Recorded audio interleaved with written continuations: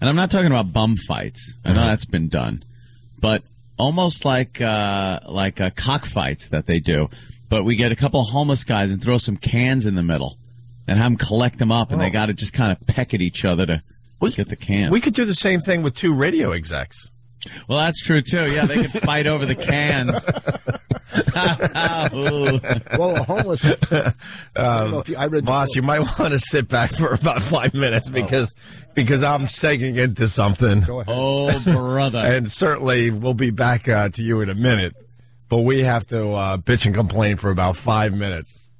And before they get panicky Pete's down the hall, we're not talking about this company. Oh, no. We want to talk about a little radio company called Citadel Broadcasting. Yes. Citadel Broadcasting. Shouldn't we save this break for like 7:30 when everybody's listening? I think we should just continuously weave it through the program today for the entire day because it's such a special day. Right. This is officially the last day you'll be able to trade Citadel stock on the big boys board. Yes. Let's go back in time when radio was very, very healthy. Yes. And your boys Opie and Anthony were doing very, very well. Yes. Starting to do well financially, starting to do well professionally. Our personal lives, well, they were in shambles, but that's okay. That's never mattered. Right. That was always the least of our worries. Right. You're right. I mean, you could always dump a bitch. Right. I lived with a crazy broad for so long. I'm like, I'll get to that situation someday. And I remember vacationing on Cape Cod when the word came down. Do you want to be in on an IPO? Why don't you explain what an IPO is? Remember the good old days when someone would come up to you, and not many people were fortunate enough to be in on the little insider club there. Opie, let me tell the people, only the movers and shakers got in on the IPOs. That is known as an initial public offering. Right. And what it is your chance to buy the stock of a brand new company that's just becoming public at whatever rate, whatever price they deem will be their opening price. Right. And then from there, the sky's the limit. Usually the stock shoots up from that point, and you are just rolling. I mean, literally rolling in the dough. Let me use an example. Let me just pick one out of my, that area. Yeah. Google.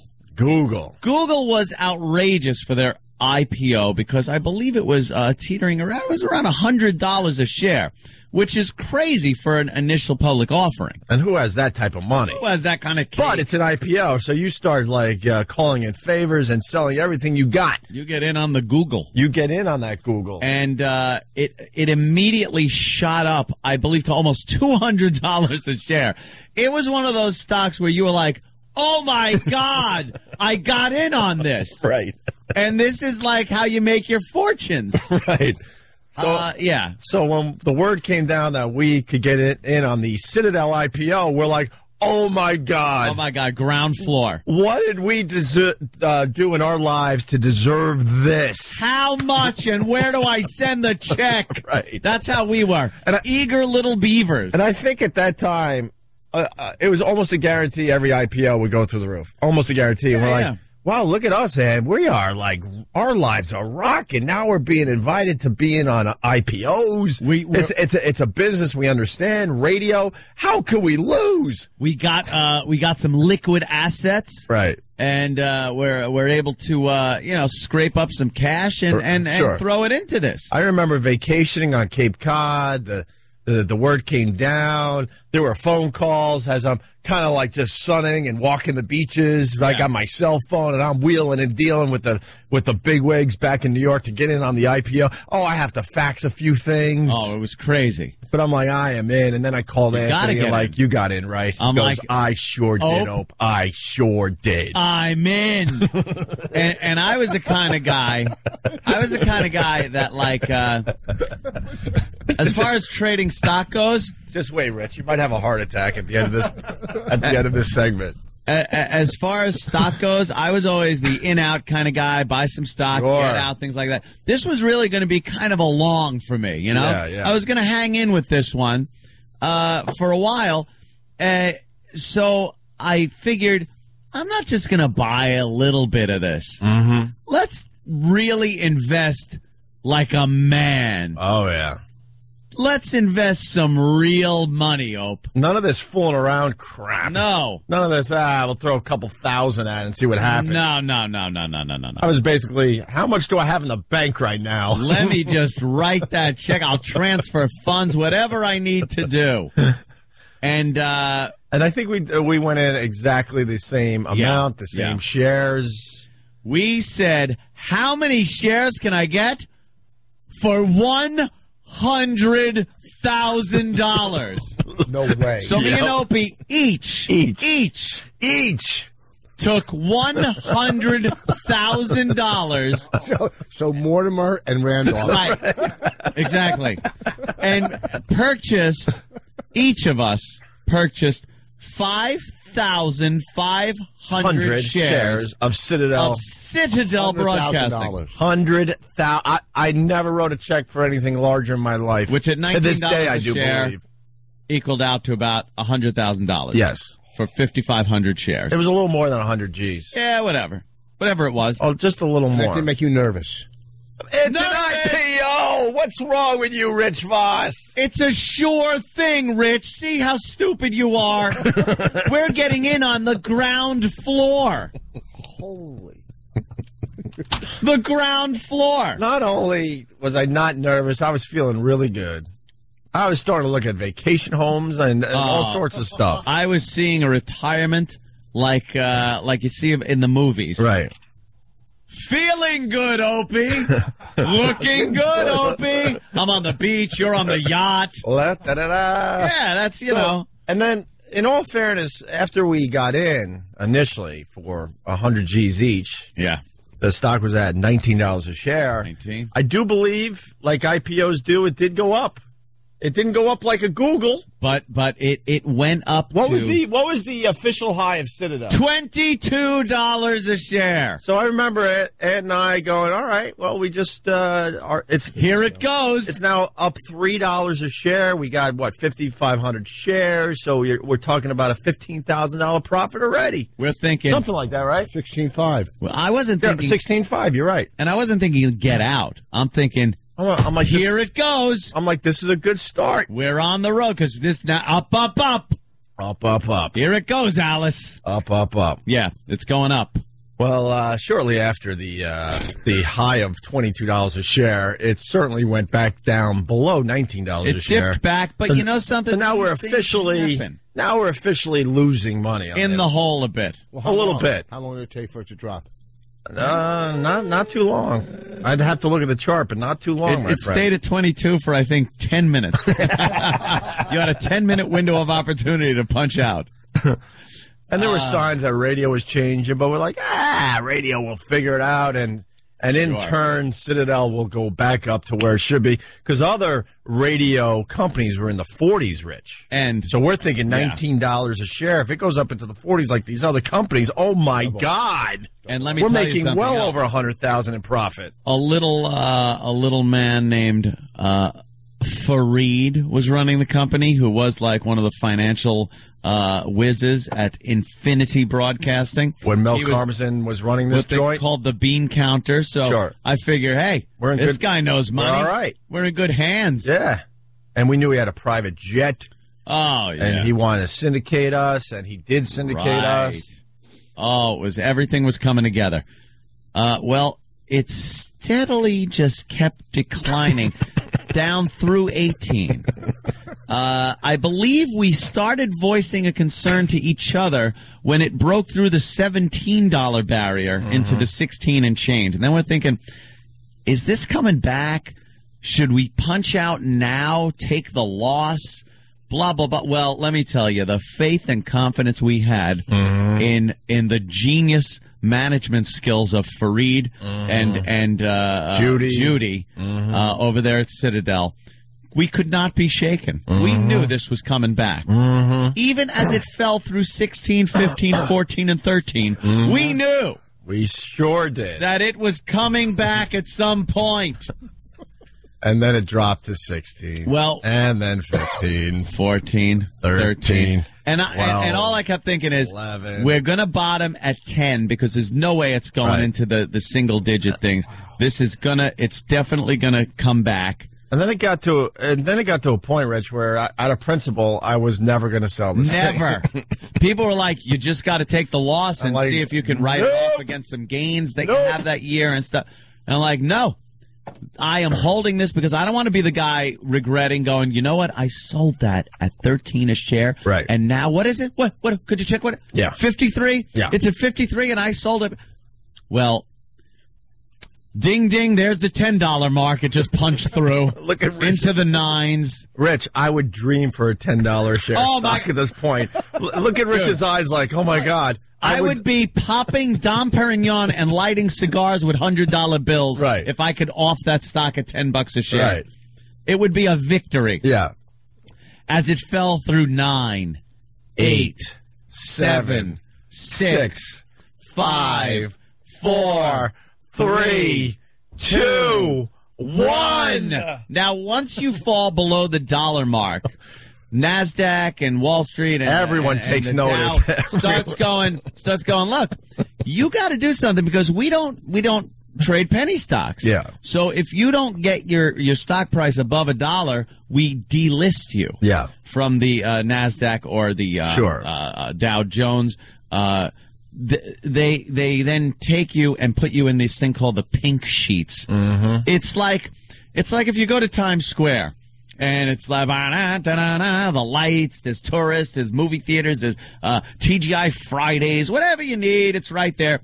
And then you turn down one of those side streets. Those are the pink sheets as compared to, like, the real Wall Street traders. This is off Wall Street. Yes, this is off Wall Street. You know how they like to talk about off Broadway? This is off Wall Street. Okay, so well, it goes to $1. We watched. At what point do you start blaming the Jews? At what dollar? No, actually, No. Fareed and Judy were being blamed. Yeah. And during this time, they had the wisdom, the foresight, the smarts to just yank us from every station that they had us on. Right. Even though we were doing very well. We were doing very well, and they were not paying us a lot of money. No. And we even decided, all right, we'll take another drastic pay cut. Just and to then stay in the market. Then they officially came to us and said, we can't even pay that anymore. Yep. Well, so the fact that you already put $100,000 in. Yeah. So the fact that you lose in everything. Yeah.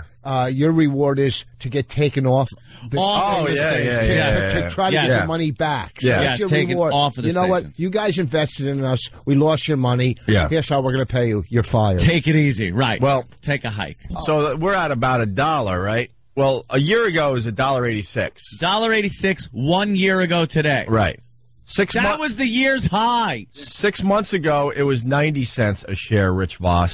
Remember, we put in $100,000 each. Yes. And we did $19 a share. 3 months ago, it was 24 cents a share, yes. Rich Voss. 3 months ago. 1 month ago, it was 19 cents a share. What about my career or the stocks? 19 cents a share. So that's a penny on every dollar. Right. For the share. Right. So far. A week ago, it was 14 cents a share, Rich Voss. A week ago. Oh, I wish it was still 14 cents. Oh, my God. To get out at 14 cents, I would feel like the guy on the Monopoly cards. Yeah.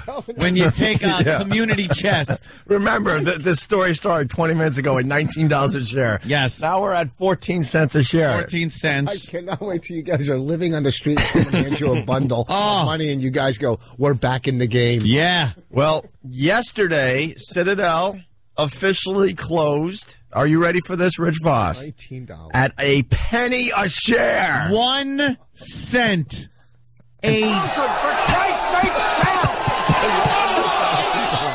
Mortimer.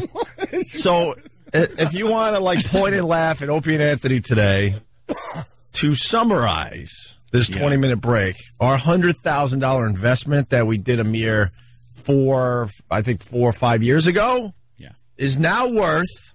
Do we have a drum roll? Our $100,000 investment. 100,000 each. Each. We each put in 100,000, so that's 200,000 that was invested in there. Right. But $100,000 investment that we made. Yeah. We have a drum at roll. the IPO. Right. Ground floor. Right. Is now worth $55. How can the price be going down? Something's wrong. Where's Wilson? Where takes the $55. We just turned $100,000 into $55. 10 of what we invested makes $1 million. Right. I can't even buy a pair of new jeans 10 of with what my we have initial now investment. Your makes $100,000. $550. 10 of what we had Right. makes $1 million. Right.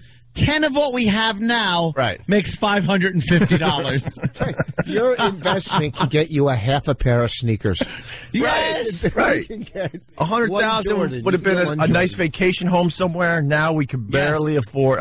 You could get a cheap pair of jeans for $55. I can't buy a full box of ammo for my Desert Eagle with what my stock is worth now. But I don't do stocks, but what I keep hearing, especially what liberals are saying, is wait it out and it'll come back. Yes. That's what they're I'll wait saying. that one out. That stock certificate, by the way. Yeah. I have the actual certificate. I don't even know where mine is. It is going in a frame. Yeah. It is hanging on my wall in my office to stare at as a reminder Yeah. of the giant cluster F that any involvement we've ever had with Citadel Broadcasting has brought us. Fareed and Judy were they weren't quoted, but a journalist said in the paper yesterday. I was reading an article on how the stock is a penny, and they were talking about how the old management team at Citadel before they took over had shows that were conservative talker, WABC. Mm-hmm. I mean, that station bills. And then in their infinite wisdom, Fareed and Judy decided to put on shows on there that were off topic for conservative talkers.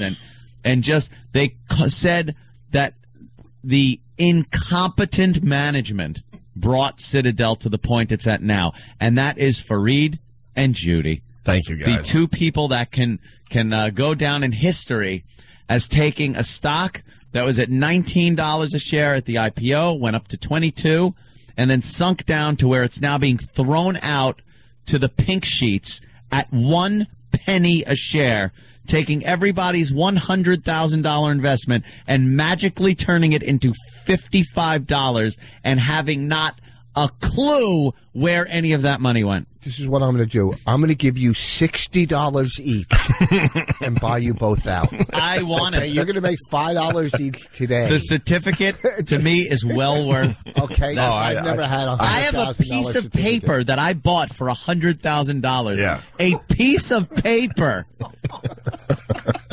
I have a square 8x10 piece of paper. I could have bought a work of art that I could have hung on my wall. That would have been envied. I'm a fan of some of Picasso's stuff. You probably could have gotten a Picasso. Not when he got weird, where he put the eyeball on the cheek and stuff. He did stuff before that. Oh my God! I think I might have been able to like Picasso. You get can something buy a nice. pistachio. You could have gotten. I would love to see. Maybe somebody can go on a site, maybe here or online, Pal Talk. I know a lot of people there. Yeah. They can maybe go online and see what type of famous art, something we'd all know, that we could have bought for $100,000. Yeah. That I could have hung on my wall instead of a stock certificate. Yeah. That will do nothing but remind me. So once again, our $100,000 investment is officially worth $55 today. $55. Thank you, Fareed and Judy, for that great investment, the great company, and the great see you later once they booted us out the door. Yeah. Once they ran out of cash. Yeah. Thank you. Good job. I would be out of my mind. Yes.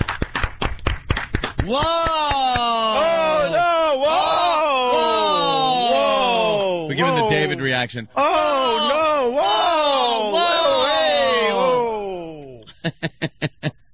And that's how we start today. Yeah. Wow. John says it. I what are you going to do? Let's go to John. What are you going to do? John will talk for all listeners today. John on John? Long Island. How are you, John?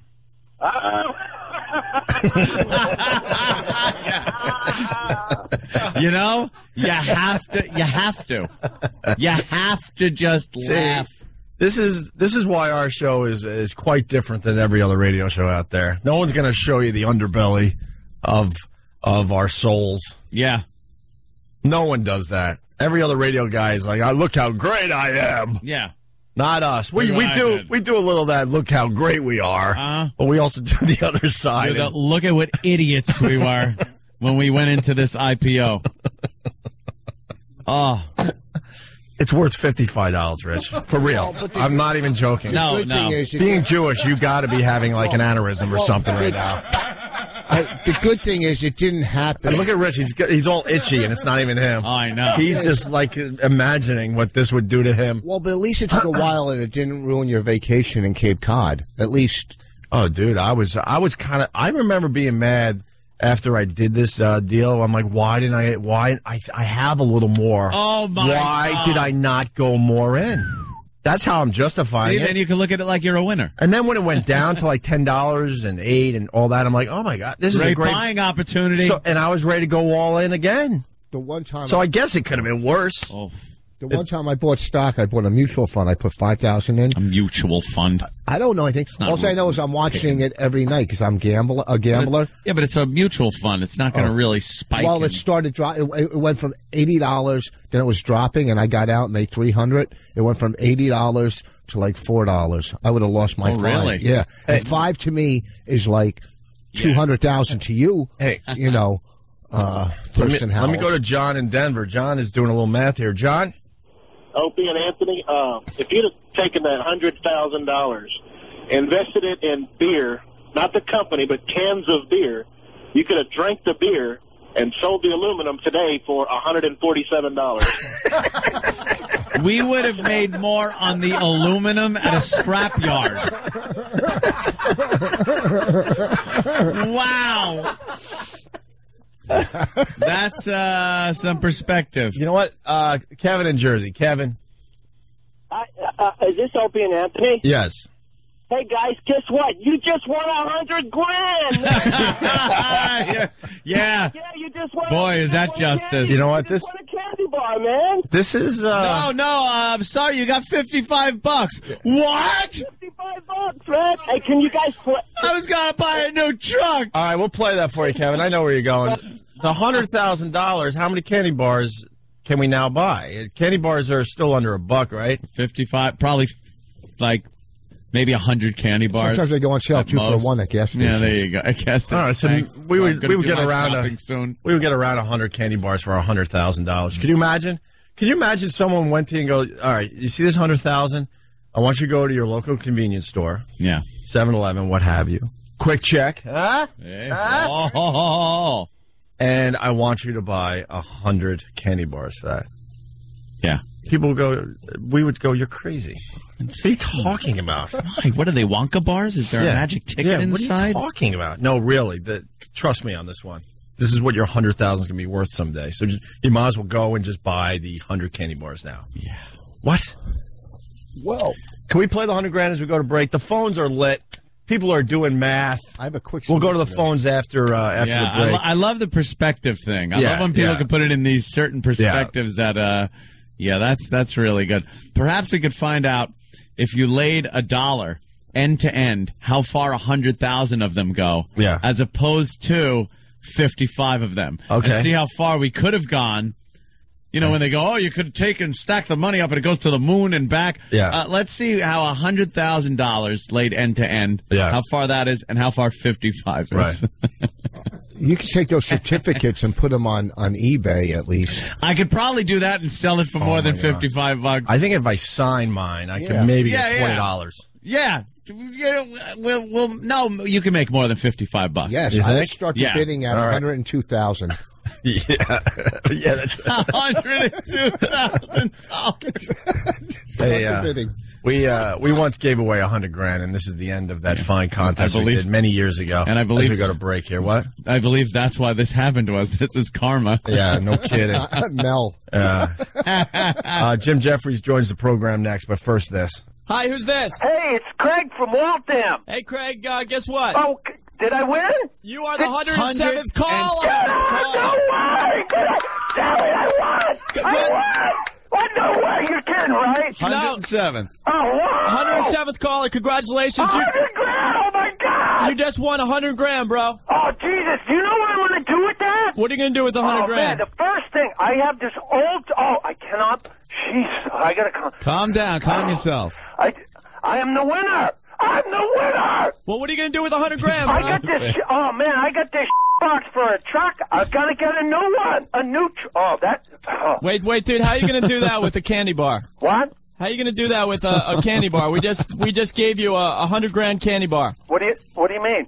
We gave away $100,000. It's a candy bar, bro. Congratulations. What? You just won a candy bar. Hey, what the I've been listening to radio for like 3 hours, man. You said $100,000. Yeah, $100,000. We gave you a candy bar. A candy Congratulations, buddy boy. Oh, you guys are a bunch of douche. Hey! Congratulations, man. Uh-oh. He was pissed. Good morning to everybody. It's the Opie and Anthony Show. Rich Voss in studio today. And Jim Jeffries has joined the program. He walked in the middle of that little rant we were doing. If you're just tuning in, oh boy, you missed a good one. Basically, our $100,000 investment in Citadel Broadcasting, we invested about 5 years ago, is now worth $55 today. Yeah. We turned $100,000 into $55. And we never, by the way, we never sold. This isn't if we didn't sell crap. This is what it is. Our $100,000 is now worth $55. We never sold. It's worth a penny today. If you were to take that $100,000 and March 20th and 21st bought tickets at the Arlington Cinema Draft House to see me, do you know how many people could get in March 20th and 21st at the Arlington Cinema Draft House for $100,000? I'm saying 10. Yes, because it's $1,000 a ticket. Yes.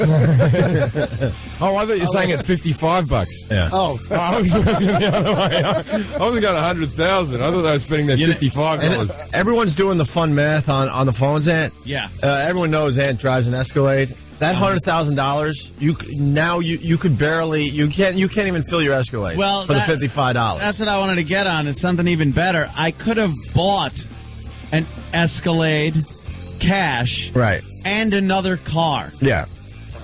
And now that money, I can't even fill my tank up. Right. How many With hair gas. plugs could you have bought? They're not plugged. They're the follicles. They're individual follicles that were placed in the head from the harvest area in the back of the head, and then they put them in the thinning areas one at a time. Have you got They're the not plugs? They're not plugs. I want to go to Bob in Connecticut because we're going to move on from the Citadel investment thing. Everyone was standing by, and then we could move on to hair loss and other things. Bob, go ahead. Hey, morning, boys. Hey, Bob. A dollar bill 6 inches long, so you would have had 50,000 feet, or roughly 9.5 miles. Now you can go about 27.5 feet with your money. Wow. So you're talking almost 10 miles. Almost 10 miles. As opposed to not even as long as the room we're standing in. Right. About as wide as your office. Put it into kilometers. It sounds even worse. Yeah, right? That's true. So 9.5 miles compared to 27 feet. That's almost 40 times around a quarter-mile track. Yeah. As opposed to not even walking from the bleachers to the track. Right. Yeah. That's what we did to our investment. Yeah. Wow. Thank you, Bob. Fantastic. That's insane. Could have bought one of those Z06s. Yeah. Could have bought a Z06 and now small flat. Couldn't even get enough gas in it to drive like across Long Island. All right. We got to take another quick break and catch up here, and we'll continue with the Opie and Anthony show. Righty-o. Actually, we could go to the FU line. You could have had a high-end hooker for about Oh my God. 2 months in your house, and Yeah. you would have her just touch it now. Yeah. And now you get me. Maybe Oh, not now you even get like a touch it. toothless friggin' homeless woman. Man, I need some lunch. That's what you get now. Oh God! When you put it in those terms, it's really depressing. That's depressing, isn't it? We'll go old school. You can pick up a tunnel bunny, but you got to drop her off halfway through the tunnel. Halfway through the tunnel, and it could have just been. Explain Tunnel Bunny. What is They that? used to, in the 70s, when this city was rocking, and we're heading back to the 70s big time, by Bring the it way. back. You're going to start seeing this stuff. Back But when $55 was worth something. You had these hookers, they were called tunnel bunnies, and they would wait outside the tunnel. Yeah. You'd pick them up. Yeah. They would do their business before you got to the other side, and you drop them off after you pay the toll. And then they take the other tunnel on the way back. Yeah, they're called tunnel bunnies. Ingenuity. Why does things like that happen anymore? It's ingenuity. But You're the do-gooders in this city had to shut that service down. It's just a poor girl trying to get a ride to the Yeah. other side of town and back again. And Who's back to again. say, yeah. Back and forth all day long. all day just I think you should have underground bunnies. They could get off at different stops. breathing in exhaust fumes and yeah. Squeegee. tubes. We had the squeegee guys. We had all sorts of fun I stuff to wonder look after at. you're done for them to cough it up and it all to be black.